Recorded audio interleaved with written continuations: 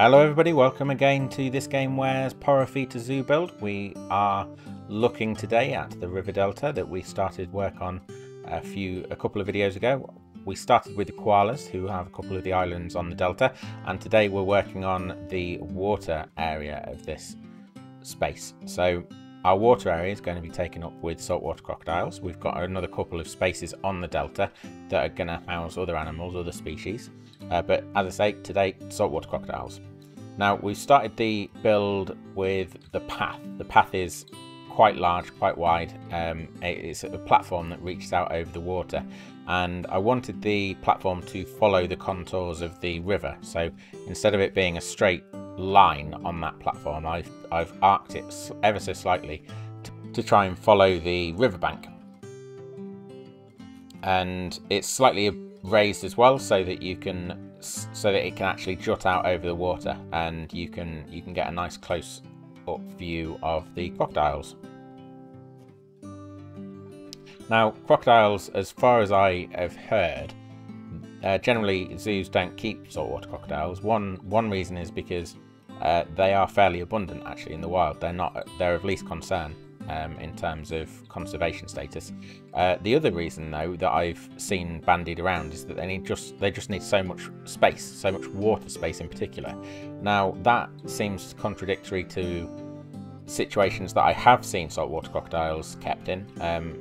I won't name the zoos, but some zoos around the world, they do keep saltwater crocodiles, and the enclosures seem, from what I've heard recently, they seem quite small. Now, that's not something that I wanted to recreate in Porowhita Zoo. Porowhita is what I would do it given infinite resources and infinite space, or as close to infinite space. So I've given them a great reach, a very vast space in the zoo, and it's on this river delta. It's got a lot of water. It's also got these three island spaces, and one of them is semi-submerged, one of them is fully out of the water, and then the other one sort of straddles between the two situations, underwater and completely out of the water. I think that should hopefully give us some nice views of the crocodiles when they're bathing, whether that be in the sun or the water. We've also, as I say, we've got this platform that juts out over the water. Now, I think realistically this is probably not all that safe, given how powerful saltwater crocodiles can be, and how they can push themselves out of the water just by flapping their tails, moving their tails from side to side with such strength actually that it propels them out of the water. So our platform probably wouldn't be ideal for you to be standing on next to a set of saltwater crocodiles.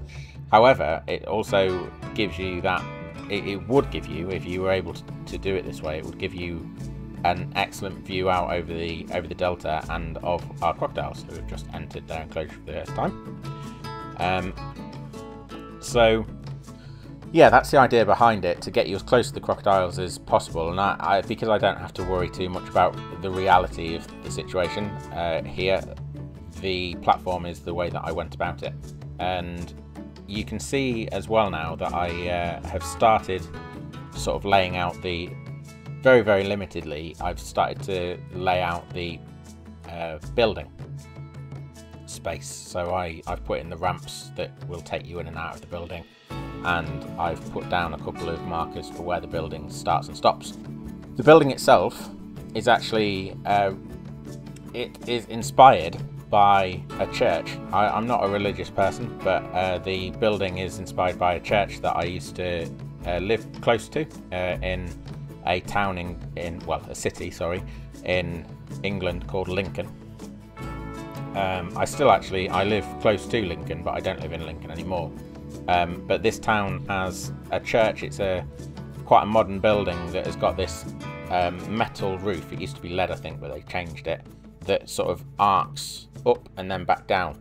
I've taken that idea and applied it to this building, so it doesn't arc up and then back down. It arcs. It goes up in an arc on one side, and then on the other side, as you can see here, actually, that's going to be the shape of the roof. On the other side, it's got an edifice of a wall, which is both glass and wood. So the idea behind this was that you would have the curve on one side, and the curve would be the feature on this side of the building if you were as you were approaching it, and then if you were looking out from, say, the other side of the river, you would see this vast edifice of a building from the other side. So it's two different shapes coexisting together to make this building. On top of that, I like the idea of, because this is going to be one of our main water enclosures, I like the idea of the shape of the roof being similar to the surf, the waves.